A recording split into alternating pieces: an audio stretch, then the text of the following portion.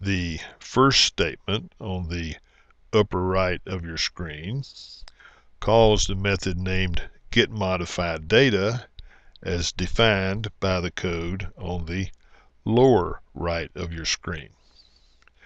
This causes the original random value less 1 to be printed.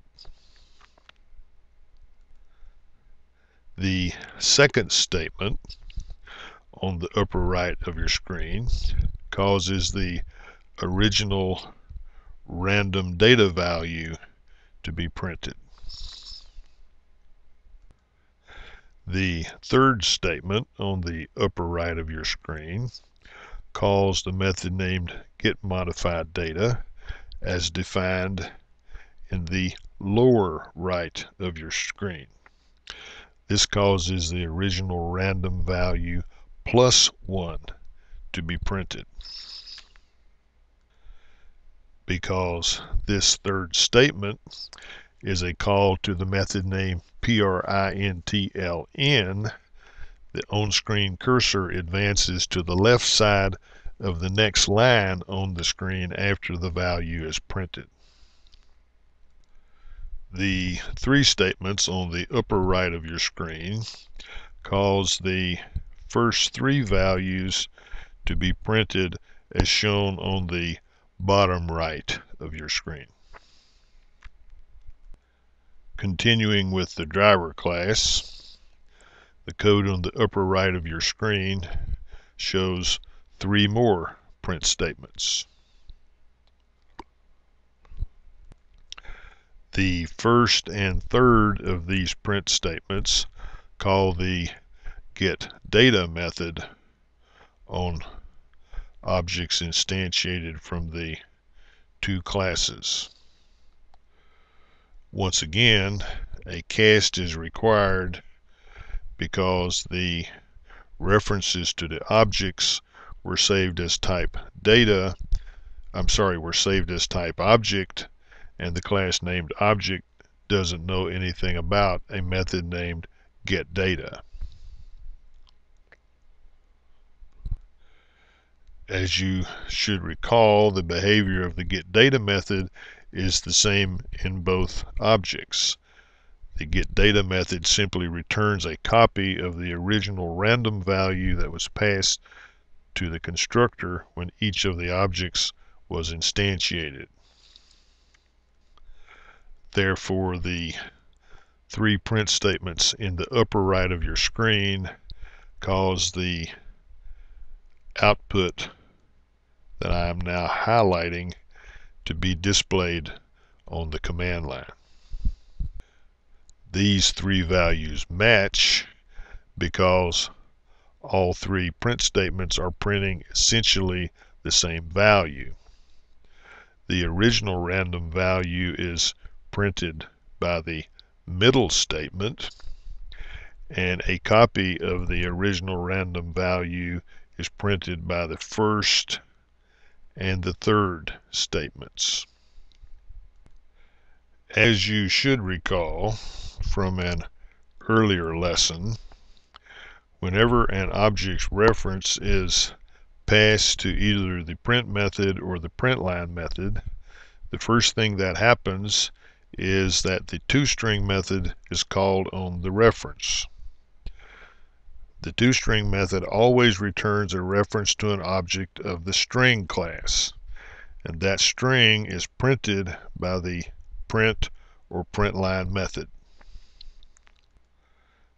As you should also recall, the toString method was overridden in both of the classes that I defined in this program. Therefore, I'm not going to go through those details again. You should also recall that the toString method was overridden in both classes in such a way that when it is called on an object of either class, it will return a string representation of the value stored in the variable named data plus 5.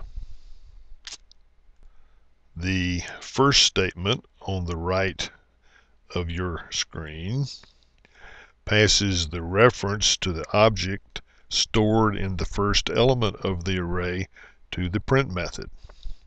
Similarly, the third statement passes the reference to the object stored in the second element of the array to the println method.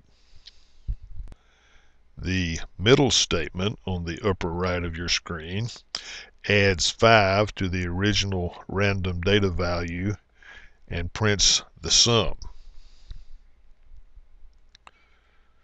The 3 print statements in the upper right of your screen cause the values that I am now highlighting to be printed on the command line. In all 3 cases, the value displayed is the original random value plus 5. If you examine the code on the upper right of your screen carefully, you will see that I applied a cast operator to the references when I removed them or when I extracted them from the array elements. However, that was not required, and that cast operator is superfluous.